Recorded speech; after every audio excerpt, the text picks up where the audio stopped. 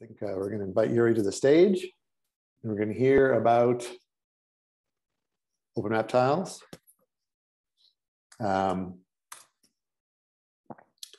So I met Yuri when he was still working at Elastic, but he was already able to tell me the story of OpenMapTiles and how OpenMapTiles are going to change the world. And I have watched it happen since then. And sure enough, he wasn't kidding. OpenMapTiles have started to change the world, and all these. It sort of nicely complements the ability to generate dynamic web map tiles in the database, having a proper base map that has a standardized schema, that has standardized style sheets for it. OpenMapTiles is a powerful, powerful thing. So hey, there's Yuri. I'm going to hand it over to you. Fire up your share and tell us the story. Let's get everyone as fired up about OpenMapTiles as I am. Thank you, Paul. Mic check. Good, hear ya. Perfect. That's usually the biggest question with Zoom. Yeah. So, hi, my name is Yuri. I am still at Elastic, happily employed here. I will share some slides now. Let's see. Okay. We're good?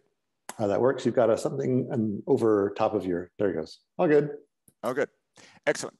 So today I'm going to talk about OpenMapTiles. This project was started a long time ago about 5 years ago, actually, by a company called MapTiler, as well as some community contributors.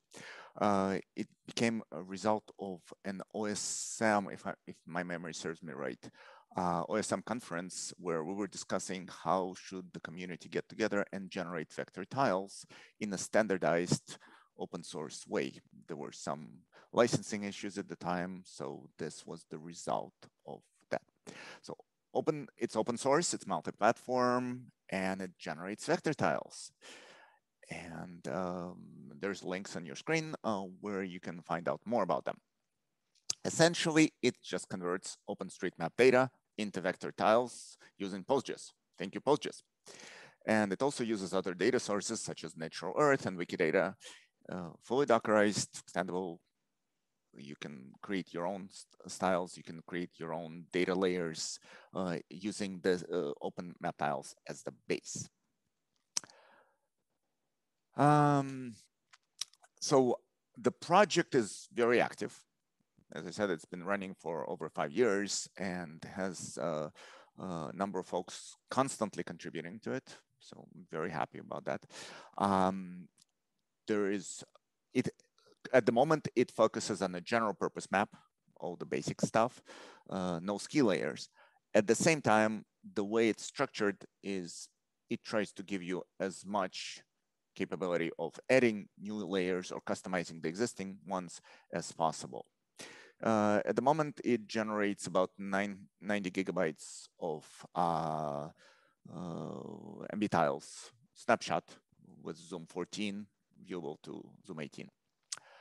There are some talks about making it to Zoom 15 and making it more precise, crisp, especially useful for city dwellers.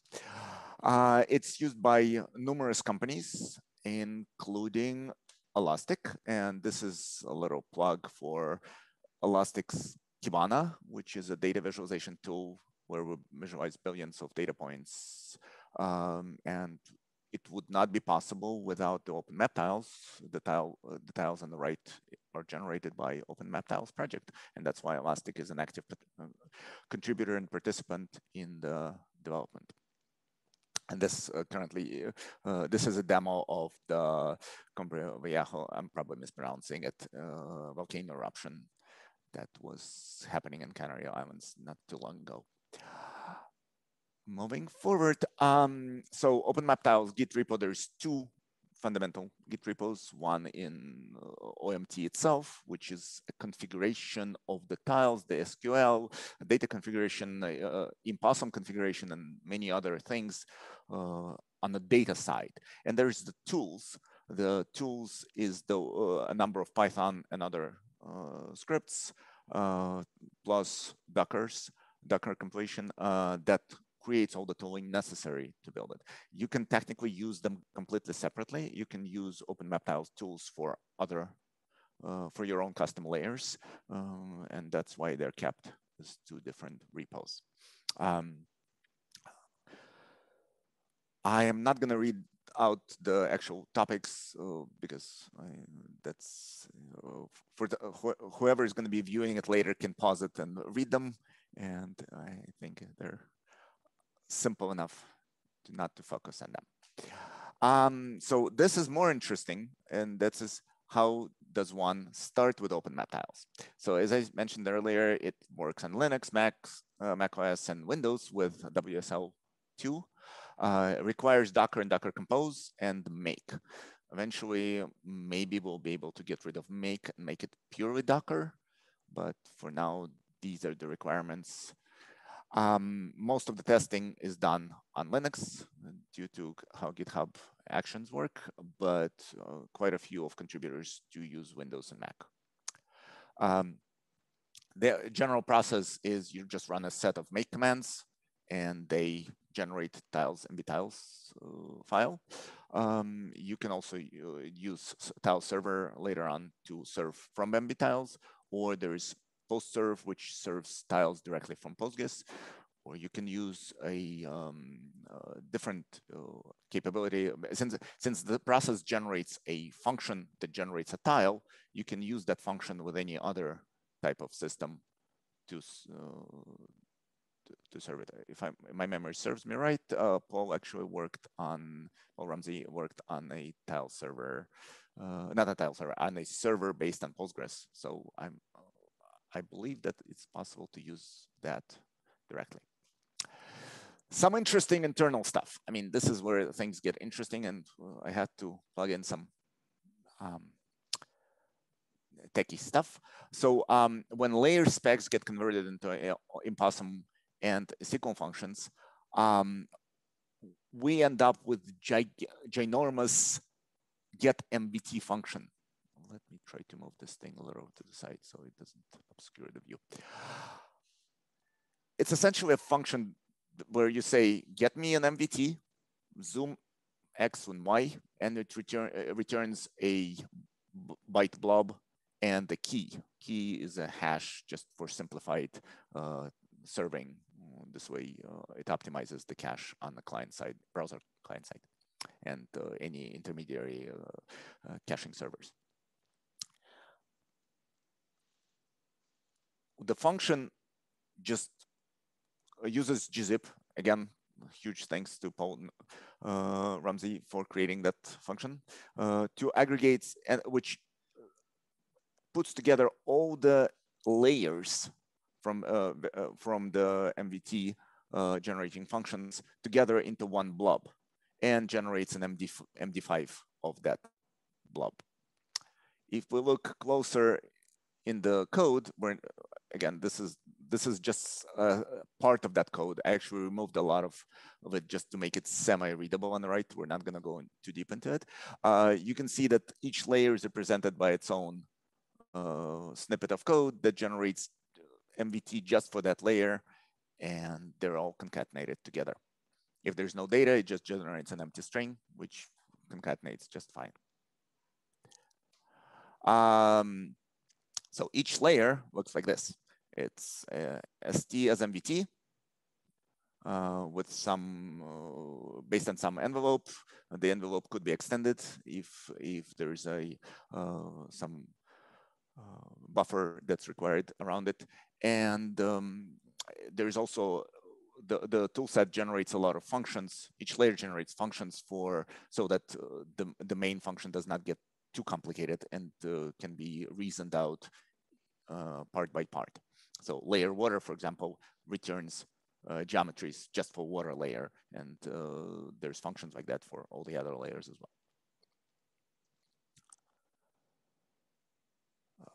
Plus, in addition, it also uses SMVT geom to generate geometry, plus all the other fields that are required. So again, thanks to PostGIS, all this work is, we can do all this work in Postgres and in PostGIS, which means it's perfectly horizontally scalable. If we need faster tile generation, we simply add more servers or make the servers more powerful with more cores. It's a very near linear scaling. The coordination of the entire tile generation process, if it's done as a snapshot, is also very simple because you just need a tiny machine with 2 cores that will combine all these layers, all the tiles, and put them into SQLite database, which is MBTiles, or it could output them somewhere else. There's a TileLife BigQuery plugin, which plugin for TileLife that does all the load balancing and validation to ensure that the servers are produce the expected data. And if you have multiple servers, regardless of how you either clone them or do replication, it uses them all. Obviously, other Postgres load balancing can be used in place. Tools. So there's a lot of useful tools to work with MBT tiles. There's PostServe, which is a simple debug tile server that just does the real-time tile extraction from Postgres and gives the result to the users. There's Download OSM, which allows you to use parallel downloading from all the mirrors that clone OSM data, which brings down the download speed to under 5 minutes of the entire planet file, which is quite nice, without overloading each individual mirror. MBTile tools is just a general toolbox where you can copy some tiles from one file to another, or update the metadata based on the content of the file, etc. One interesting tidbit that we're using when generating tiles is that we're actually cheating a little bit. We do not want to generate all the tiles on the planet for Zoom 13 and 14, if you don't have to, because, I mean, for example, water tiles and empty land tiles are all more or less similar and do not have too many extra features after 13, 14. If there's nothing at the level if there's nothing on level 12, most likely 13 and 14 are also going to be empty. I have not seen a tile to the that disputes that. And so what we do is we scan the Zoom 12 using the MBTile tools has the capability of doing that. It detects all the duplicates that occur a lot in the data, and then it imputes, it just generates all the Z13 and later Z14 tiles for those empty Z12 tiles. This way, when it does the generation, it only generates those that are not empty, making the whole tile generation significantly faster. There's test performance, there's debugging, and other tools. There has been a lot of updates in the latest OpenMapTiles version 3.12. We started aggregating buildings on level 13, which makes it much more pleasant when viewed, when you look at the large cities from high up. Other additional features were added to the core of the system. There's on the right, you can see an example of what performance tooling looks like. It will show us every submission by the community or by maintainers generate these kind of reports, so we can instantly see if the generation got significantly faster or slower, or if the tile sizes have changed in a significant way. So again, a lot of changes and updates have been happening in the last release, and for the next major release, we are thinking of doing Zoom 15. there's talks about custom and add-on layers and layers that get customized on the fly with configurations without actually changing the code. There's even plans to move some of the style changes into the OpenMapTile repo itself. This way, OMT repo will contain snippets, or each layer will contain snippets of styles relevant to that layer, and they can all be compiled together during the build steps. And a lot of interesting data changes, schema changes, etc. Would not be possible without community. I've listed some of the recent active contributors, but there's way more, a lot more contributors. Thank you. Could not have been done without the community, and could not been done without MapTiler support, because MapTiler is the company that dedicated a lot of their resources in supporting this effort and moving it forward. So that brings us to the end of the slides. Essentially, it's an open source community licensed under BSD, MIT, CC BY, so highly permissive licensing. We've gotten burned by licensing in the past. Let's keep it as open as possible. Used and developed by companies and enthusiasts, and would not have existed without PostGIS. If you want to talk to us, come to OSM Slack. There's an URL to get yourself invited into OSM Slack if you don't have an account there already, and join the OpenMapTiles channel. I'll do a quick, just to show what it looks like. This is a little, I generated Romania really quickly using the steps I outlined in the presentation. Let me move this. So you can just view what it looks like. There's a, it's a tile server. Everyone, by now, tile servers are kind of commodity, I would say, but there's still a lot of fun and a lot of ways they can be improved. So I hope this becomes like the standard of such tile serving. This is the main repo, OpenMapTiles. Everything is in layers. So you can see, for example, there's transportation layer, and then there is a transportation YAML which defines what the layer looks like, specifies which tables it requires, does the buffering, like all the configuration that goes into InPossum and in SQL generation. For example, the class field, for example, there's all the logic for field parsing from OSM data. That's actually right here in the YAML. And then if we, with all the volumes, etc., a lot of information.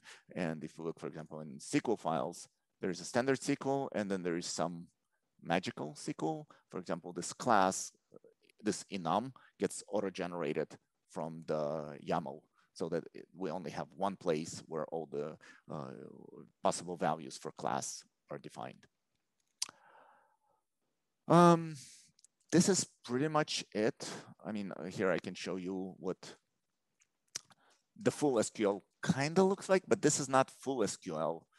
There's a lot of, for example, different name parsing for different fields. But there's much more, because as I said, each layer generates a lot of SQL for the functions to update the data, real-time updates, as well as just for tile generation itself. At this point, I'll stop sharing, and since it's I will switch to Q&A mode. Let me see what questions have been asked. Postgres 14, definitely. Yes, so thank you, Tara. There is a question, do we plan to upgrade to Postgres 14, and the issue about JIT issue. Quickly, with Postgres 13, I believe, JIT was introduced, and it's a wonderful addition, except for OpenMapTiles. Our query is so ginormous that instead of being 300 millisecond, it becomes 5-second runtime. Not ideal when you generate billions of these tiles. Eventually, I do hope Postgres optimizes it away somehow, but there's not much we on OpenMapTiles side can do to solve this issue, so JIT has to be disabled. Do we plan to upgrade to Postgres? Definitely. We want to stay as close to the latest Postgres as possible once it passes the performance testing, and we know that it's stable to generate all the tiles. Let's see, no open questions. No open There's questions. chat. So, oh, there's a Martin Davis question at the bottom of the chat. Have you noticed any performance improvements from recent PostGIS versions? I have not, to be honest, analyzed the different Postgres versions just yet. I know that there has been a lot of work in that space. The problem is it's a convoluted topic because there's so many different moving pieces. Yeah. There is proj upgrades and geos upgrade, and there's all these libraries that get upgraded, as well as there is a core Postgres get updated. So it's not, we usually, when we upgrade, we try to upgrade several things at once, just so that we don't spend too much effort on evaluating each individual piece. And maybe it's not ideal. Maybe we should do like them separately, like Postgres, then PostGIS, then Postgres with a different dependency version. But that becomes a bit of a nightmare to manage. So I'm sure there will be a lot of performance improvements just reading the feedback from the community, but I do not personally have any data to back this up yet. Yeah, in theory, if you upgrade everything, it should be in aggregate faster. But yes. It's hard to know for sure. I found reading through the directions on how to use OpenMapTiles and all the bits and pieces and Docker bits and pieces a little bit frightening. And I wanted to know if, I don't know, is there a large population of people who have sort of come fresh to the project and said, okay, I'm just going to follow the directions? And well, recently it has been becoming more and more stable and simpler to start. Unfortunately, we have several hard dependencies, and that is Docker and the make. Both are not ideal for Windows users. Right. So WSL is required. Beyond that,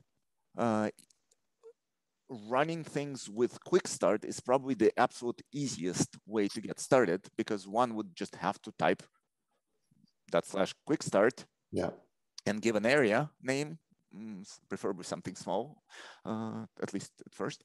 And 10 minutes later, you have the tile set. Then you can just do make tile server start and start tile server, and you're done. You can just browse it in the browser. To go beyond that, to actually start changing SQL, well, yes, you would have to read up the SQL code and try to manipulate that. But we try to add as much documentation as possible. There is a very elaborate site I can show you. It's openmaptiles.org. Has a lot of data, a lot of information about schema, where each table where each layer, how it gets generated from each table, et cetera, et cetera, et cetera. Because it's actually a two-dimensional problem. There is layers, and there is features in the layer, but then there's also zooms. So zooms multiplied by layers, there produces a bit of a matrix of where things come from. Okay. But quick start is your friend. Like, for example,